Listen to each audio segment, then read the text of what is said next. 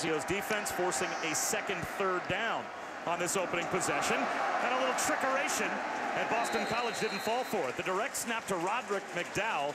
Kasim Adebali makes the tackle as Taj Boyd was pretending to look over to the sideline. Yeah, notice Boyd takes a step away to create the lane where the ball can be snapped to McDowell.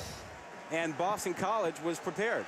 So now it's a fourth down. It was a big play, at least seemingly so, if the offense is left on the field for the Tigers, and it looks like that's